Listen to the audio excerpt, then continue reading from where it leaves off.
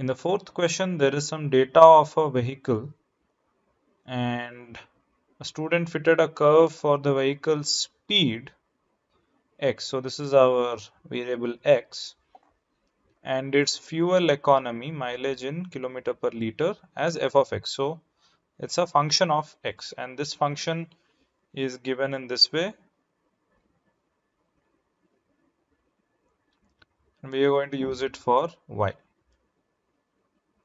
Which means if we reduce it to the standard form, we'll get y is equal to f of x, which is 88 by 40x minus x square by 40 plus 1200 by 40 is 30.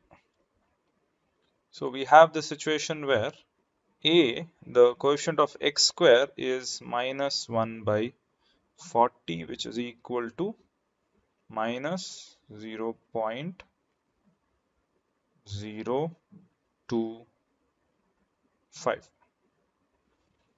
and b is the coefficient of x, which is 88 by 40, and that is 22 by 10, therefore 2.2. And lastly, c is equal to 30. Now we may observe that the x square coefficient is negative, so this is a downturned parabola, which is why they're asking what is the maximum economy. So at the vertex you will get the maximum fuel economy. So we need to find the vertex, and we know that the vertex is at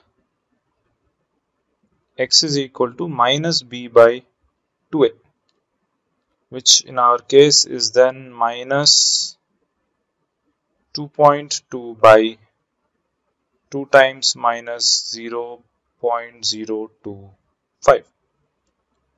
This is probably better done in fractions. So if we write it down in fractions, we have minus b is minus 88 by 40, and this will be 1 by 2 into 1 by 2, and 1 by a is then minus 40 itself, because a is minus 1 by 40. So we have the 40 and the 40 cancelling off, and minus and minus become plus 2, and 88 will give us 44. So we have the vertex, that is, we get the maximum fuel economy at a speed of 44 kilometers per hour.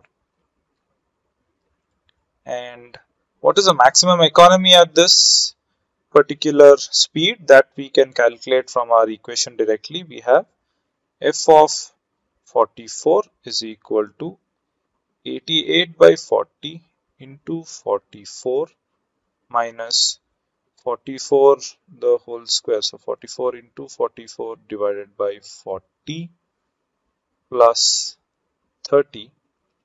So this is 4 tens and 4 11s. This is also 4 tens and 4 11s.